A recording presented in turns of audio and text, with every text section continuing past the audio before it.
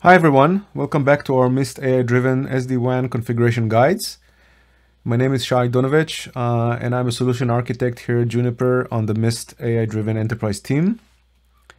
This is going to be section 4 of part 2, a hub and spoke VPN traffic flow. This is where we're going to look at how we create steering profiles and application policies in order to allow traffic flow from spoke to hub or hub to spoke using our overlay tunnels, the VPN network. And with that, let's get going. So in previous section, what we did, this is our first use case where we have this simple host on site 1, which is our spoke. Site 1 LAN 0, and we wanted to send traffic to hub A LAN 0. It's a host connected on the hub side, and for that we have created both these networks, spokes LAN 0, and then this network on the hub, and we also created applications that represents both destinations. And so in order to allow traffic between this spoke to the hub or vice versa, we would need to go and add to our spokes one edge templates, or to the hub profile. We would need to add specific what we refer to as a steering profile, and also an application policy that is using this steering profile that we are going to create in order to allow traffic to flow through this two IPsec tunnels that we have that were created between the spoke and the hub. So really, there's the Mist intent model, or it is being referred to as the user specifies what he would want to do. In our case, sending traffic from LAN 0 on the spoke to LAN 0 on the hub. And Mist intent model will translate this to a specific API, and obviously down to the CLI commands that are being executed on both of these SRX devices in order to allow policies, security policies, and specific traffic steering using APBR mechanisms and or NAT policies in order for traffic to reach its destination. And so the intent model is actually pretty simple. It's basically referred to from where we are going to where we want to reach, and the path that we would like this traffic to take. So in our case, as we mentioned before, from is referred in Mist UI configuration as a network. I'm going from this network on the spoke to an application that represents either a layer 7 app, like Zoom, Office 365, or any other 5,000 or 4,000 something applications that are supported out of the box in SRX devices. Or it can also represent a custom app that the simplest definition of a custom app may be just a prefix, that in this case we have defined a custom app that is representing hub A LAN 0. And then the path that we would want to take, it is represented by steering profile. As in steering profile is actually defining the different paths that are available. In this case, we would define a steering profile that uses both of these IPsec tunnels. And these tunnels can be used in different either ECMP, per flow ECMP, or these tunnels can be also used as an ordered based on a specific preference. But in essence, that's how the intent model in Mist would work. So if we look at this spoke device, really what we would need to allow on the spoke is spokes LAN 0 network that we have defined as 10.0.10/24, which is representing this host that is connected here, going to an application, which is our hub A LAN 0. And so in order to achieve that, we would need to add to our spokes template, one edge configuration templates, we would need to add two things. Number one, we would need to configure a traffic steering profile, as mentioned. And the traffic steering profile, I'll show you in a second, basically saying, okay, well, this traffic that we see here from the spoke, we wanted to use both of these IPsec tunnels that we have over WAN 0 and WAN 1. And we want to send traffic to the hub. And so once the traffic reaches the hub, it would actually be forwarded to the LAN side of the hub.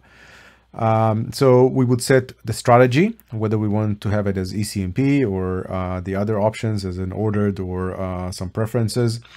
And then the path type, in this case, is going to be overlay, because we would also have an option to send it to underlay if you want to do a local breakout or something, or even to a different LAN.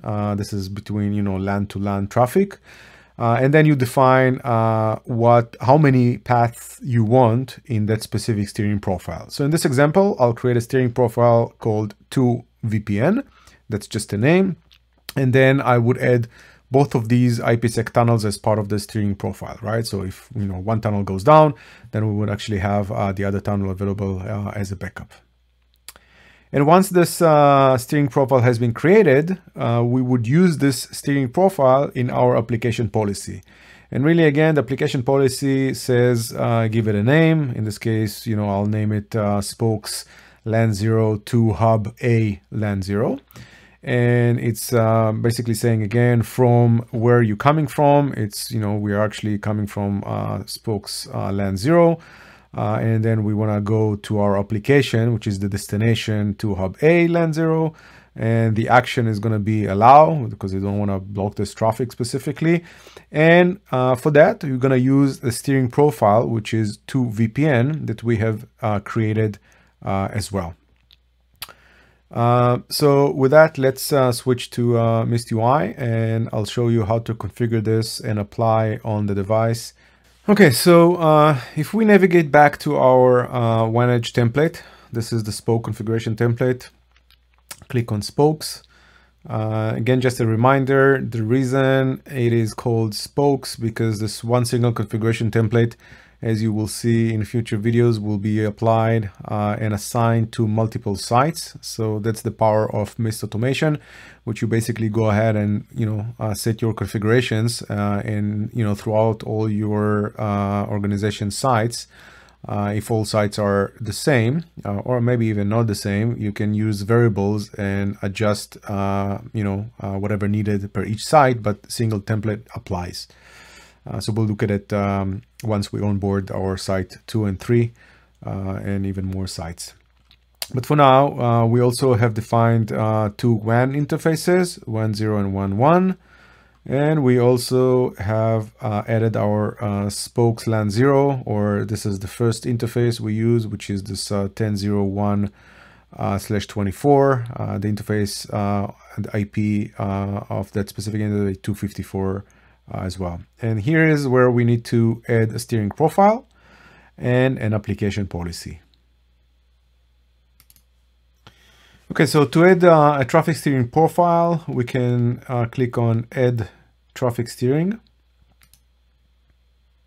And here is where we would need to give it a name, 2VPN, but really you can name it any name you want. And then the strategy, we can either select ordered, which you'll be able to use specific order, but by however many paths you'd have. I mean, in this case, if we have overlay, IPsec overlay 1 and 2, you can define whether your priority going to be first sending over one path and then or switch to the different path. But for now, I'll use ACMP.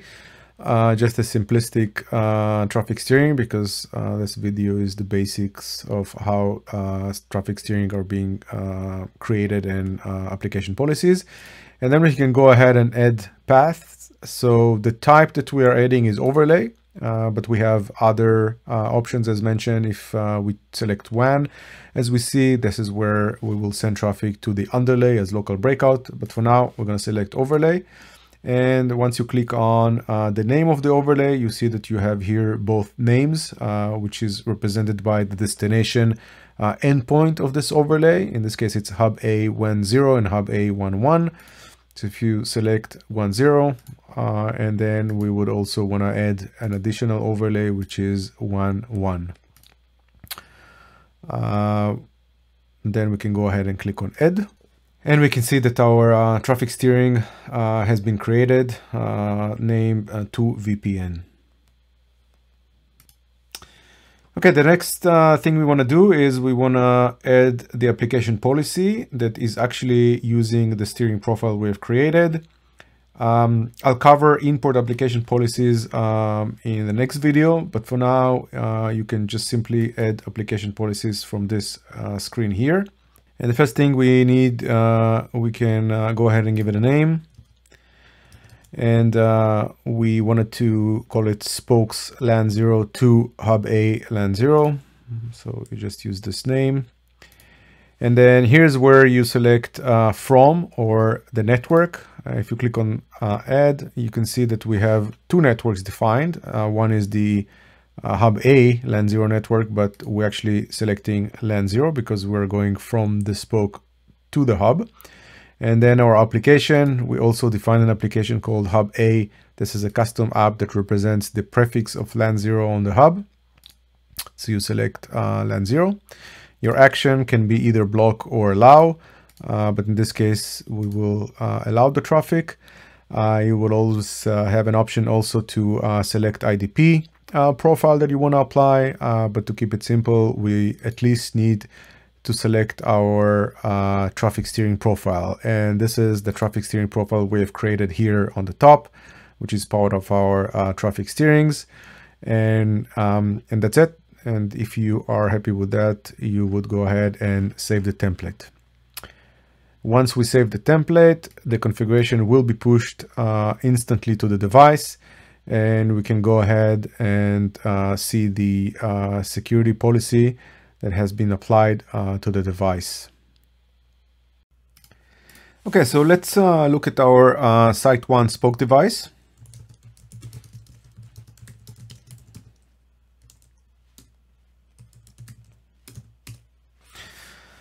So we can see basically we have only two policies here, security policies. The first one is VPN overlay to zone of VPN overlay. We basically have by default the security open for our entire VPN if we have other sites, but then you can obviously block specific addresses.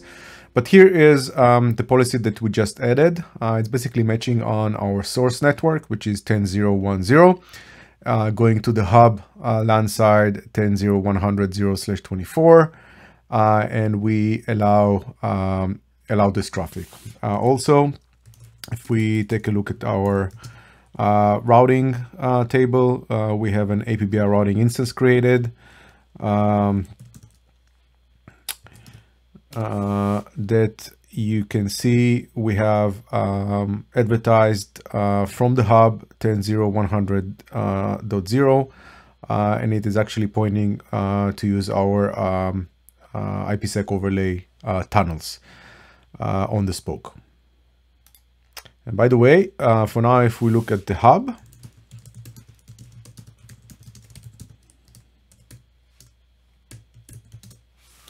we can see for now we have no policy to accept the traffic that is coming from the LAN side of the spoke.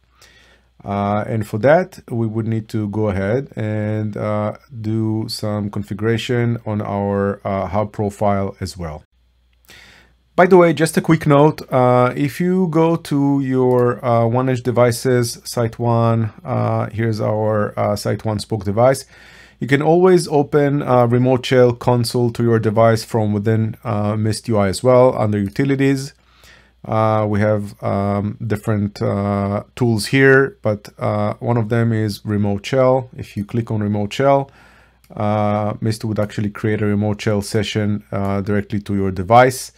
And this is the same as executing your commands, your CLI commands from any console if you don't have a console to your devices. So the same thing here, match policies. You can see that here's the policy that we have created from 10.0.1 to 10.0.100.0. So that's just a quick note to mention that you can create and you can always open a CLI command, CLI shell, remote shell from within Mist as well if you don't have console access. All right, so once we have the correct policy applied on the spoke to allow traffic from the LAN 0 on the spoke going to the overlay tunnels, we would need to have or to make sure that the hub accept traffics from the overlays going into the LAN 0 host as well. So in this case, very similarly, the network would be based on the Mist intent model. The network would be spokes LAN 0, then the destination or the application is actually hub A LAN 0 as well. And very similarly to what we have configured on the spoke template, the 1H template, we would need to configure on the hub profile with slightly different steering profile, because again, the steering profile is actually saying what would be the path that the traffic would need to use in order to reach its destination. So in this case, the destination is the hub A LAN 0, right? And the path that we would want it to take once the traffic arrives into the hub from the overlay tunnels, we would want this to take the path going to the LAN side. So this is why in this case, we'll create a steering profile named to LAN 0. And the path strategy, it doesn't matter because we only have one single link at this point towards the LAN. So path type is LAN instead of overlay, and you choose the path, which is going to be hub A. And then after we configure the steering profile, we would also add the application policy. And the application policy is very similar again to the application policy we have configured on the 1H template, the spoke. And the only difference is that, again, the traffic steering profile here would point towards the LAN, which we will use the traffic steering we created, instead of the traffic steering on the spoke that is pointing towards the VPN. So with that, let's switch to the Mist UI and we'll configure the hub profile with these two parameters, steering profile and the application policy. Okay, so let's go ahead and navigate to our hub profile, hub_A. And as we can see, we only have configured previously 1011 and also our LAN interface. And here's where we would need to go and add the steering profile, traffic steering profile, and then also the application policy as we have discussed. So clicking on add traffic steering profile, we want to name the profile here to LAN 0. Again, it's just a name. And we add the path here and we select LAN instead of overlays we've selected on the spoke. And here you'll be presented with all the networks that you have on your LAN side of the hub. In this case, we only have the first network only, so we have LAN 0. We select the network and select yes, and then we can go ahead and click on add. Okay, so once we created the traffic steering profile, we can click on add application policy. We would need to give it a name. We wanted to use the same name as we used on the spoke because that's kind of, but this is only a name. So whatever you choose is going to be fine. And then you select your source, which is the spokes LAN 0 network. And then your application is the same as on the spoke. And here's where the difference between the spoke 1H template and the hub profile. The traffic steering is towards the LAN side. And once you're happy with that, you can go ahead and click on save. And the config will be instantly pushed to the hub device to allow this policy. Let's switch to the console and just to verify that the policy has been pushed to the device. So now if we can look at our hub device, we can see that we have a new policy created, which is essentially allowing the source of the spoke 10.0.10/24, and the destination is the hub LAN 0, which is 10.0.100.0/24. Similarly, if we look at the routing table, we can look at our VPN overlay routing table, and you can see that we have the 10.0.1 network, which is attached to the spoke, advertised, so the hub would know how the return traffic to go through the overlay tunnels back to the spoke when the spoke sends traffic to the hub. By the way, quick note on configuration changes and device insights. If you navigate to your hub device that we just pushed configuration to the hub, click on the hub device or any device, be it a spoke or a hub, there is a One Edge Insights. If you click on One Edge Insights, it brings you to a page where you have a lot of information on the hub or the spoke, but what I wanted just to cover here is to see that there's every configuration push shows up here. You can actually see that there is a config changed or committed. The change is actually user changed the config. It's Shay Donovan changed the config on hub A. The configuration has been committed, and there's another change that was done on the device as well. So you can always follow up on what configs has been changed on every device. Same goes for One Edge devices or our spoke. If you can go on our spoke device, One Edge Insights, it brings up this screen. There's a lot of useful information here that we'll cover under the monitoring section, but just wanted to point out that the configurations and any changes that are being done on the device are actually shows up here as well.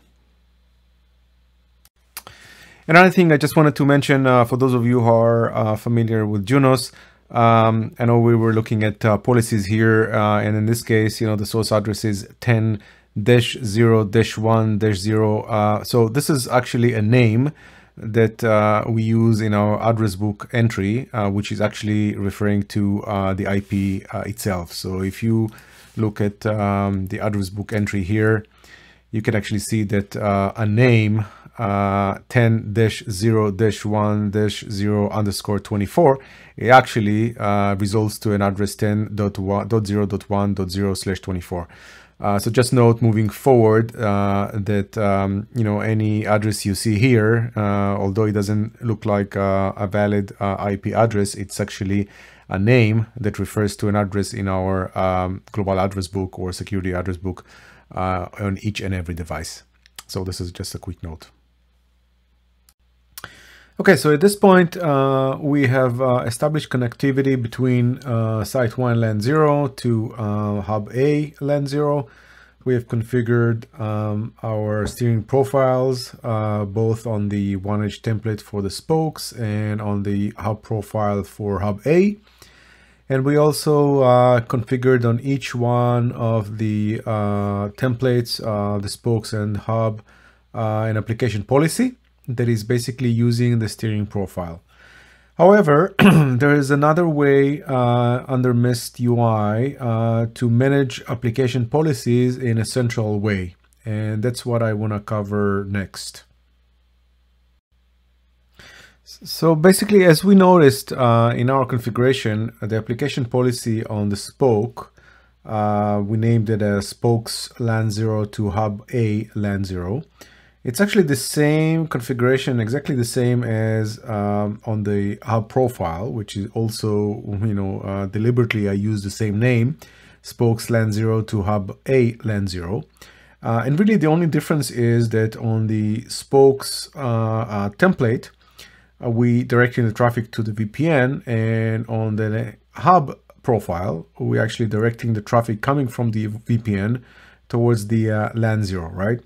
So instead of writing all our policies twice, if they are basically the same, but just the difference is the traffic steering, what we can do is we can go ahead and write them once in a central way, and then import them both to the OneEdge templates on the spoke, as well as onto the hub profile that are assigned to hub A.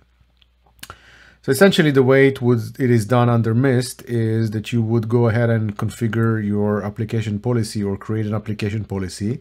Again, only one time, which is going to be the same. You give it a name, we'll use the same name. Network from, application to, and the action is allow. And then under each one of the configuration templates, OneEdge template and the hub profile, we're going to import this one application policy that we have configured under Mist. And the only difference is that we will direct or assign the traffic steering on the spoke to point towards the VPN. And we will assign to this application policy that we're importing on the hub a traffic steering profile that will point the traffic towards the LAN. So that's actually the difference. And again, you know, it's actually saves time, and also there is a way to, I mean, you know, it's better to have it managed in a central way. So with that, let's switch to Mist UI, and I'll show you how to do that. So the way we configure application policy, the central application policy, is by navigating under organizations. We can see here we have an option called application policy. And if we click on application policy, we can see we have no application policies defined yet as a central repository. So we can go ahead and do add application policy, click on application policy, and we can give it a name. Spokes LAN 0 to hub A LAN 0. And again, similarly to what we have done previously, we select spokes. This is the network, spokes LAN 0. And the destination is the application hub A LAN 0. And we can define IDP in a different video. We'll cover IDP policies, etc. Action is allow, and we can go ahead and click on save. Once we click on saved, we have our application policy centrally defined. So we can first go ahead and open our spokes template. That's the OneEdge template. We can navigate to our application policies that we have previously defined, and we can go ahead and delete this application policy. And here's where we see an option which we previously used, add application policy here, or import application policy. So when we import application policy, this is where we'll be prompted into import from our central repository of all the application policies we have defined. For now, we have only one, but you'll see in future videos that will have much more application policies for all our 4 or 5 different LAN segments, and you know, showcasing the NAT use cases, so that was going to be pretty easy to understand. In any case, you select your specific policy you want to import, click on import. And here is the application policy shows up in grayed out, because again, it is not written here under the spokes OneEdge profile, but it's actually imported from the central repository. And the only thing we would need to add is that traffic steering, right? So when we click on plus here, we can add the 2VPN, which is our traffic steering profile we have defined on the spoke.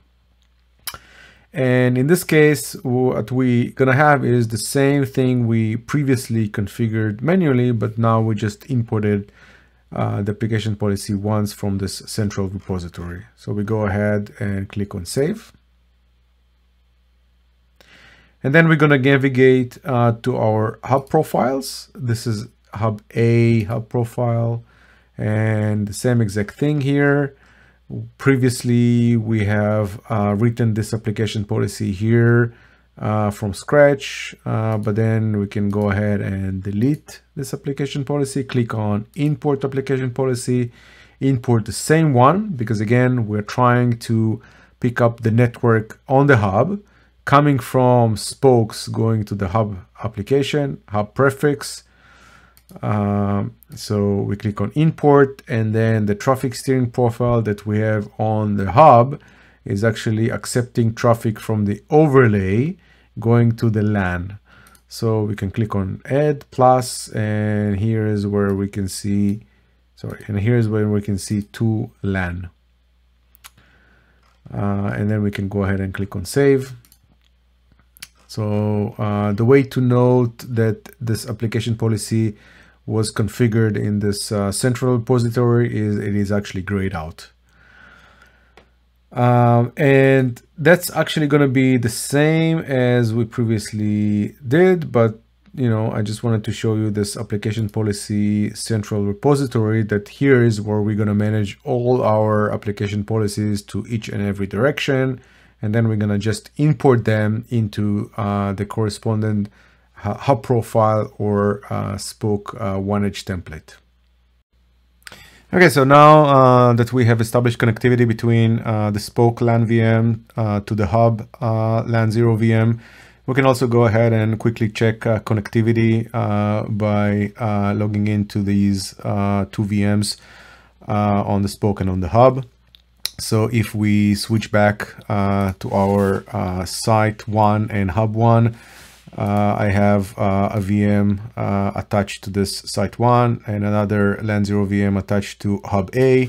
Also, as you recall, we have configured DHCP server on these two segments. So if I can go ahead and look at the DHCP server binding. And this is in LAN routing instance. So as you can see, there's one address that was being leased to on the G002, which is our LAN VM. And if we can look at this LAN VM here, and I look at the interface ENS3, I can actually see it's 10.0.1.1, and also the default route here will be pointing to 10.0.1.254 towards this spoke. Similarly, on the hub side,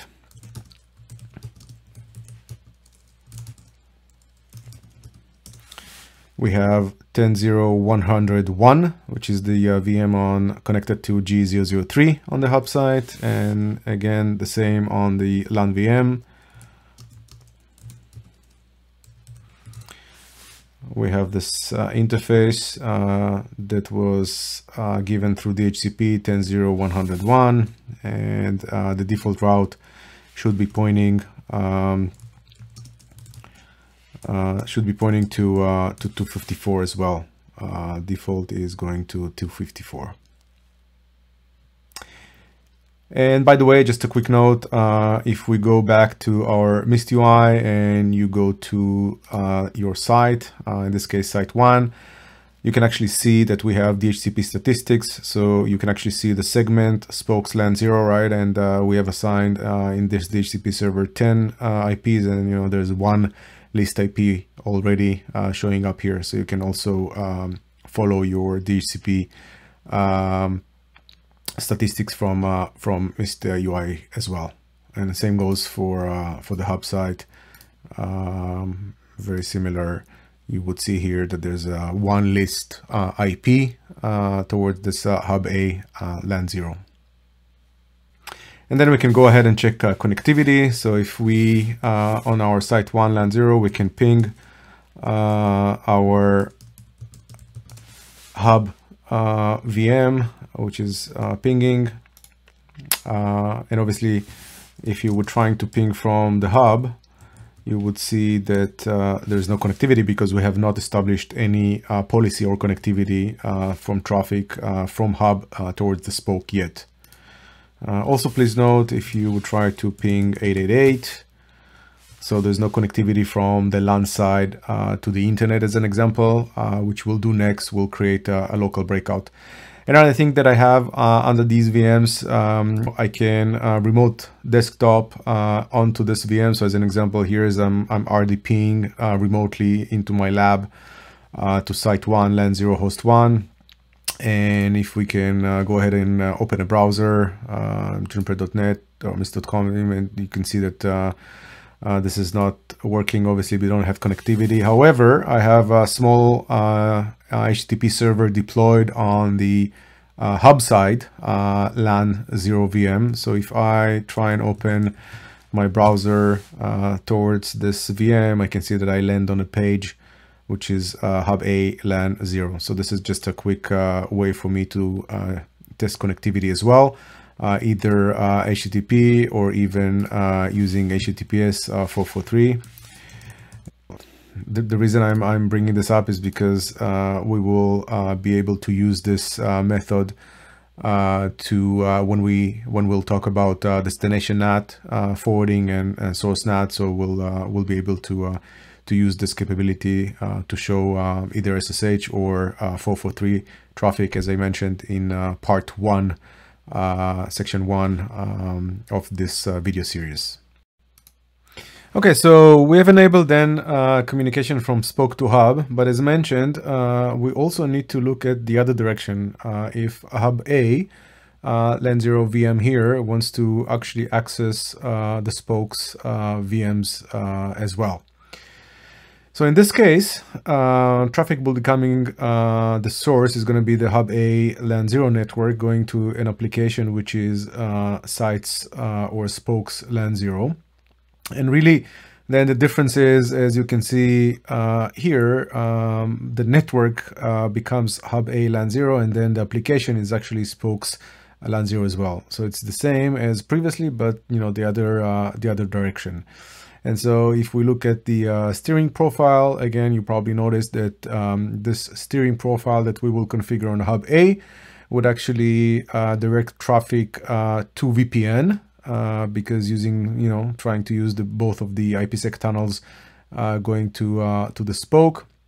And then the steering profile here on the spoke would actually direct traffic that is coming through the overlay tunnels, the IPsec overlay tunnels, towards the LAN side of the spoke, which is the host VM here on LAN 0. And as before, we would then go ahead and configure our central repository of application policies, which would actually going to be hub A LAN 0 to spokes LAN 0. From hub A, and then the application again is spokes, and then we will do the same as previously. We're going to import this application both to the hub profile and to the spoke template, and the only difference would be then that on the hub we'll have the traffic steering pointing towards the VPN, using the traffic steering to VPN, and on the spoke, on this application policy, we'll be configuring using the traffic steering to LAN 0. So again, pretty much the same, but the opposite direction. And let's switch to Mist UI, and I'll show you quickly how to configure this as well.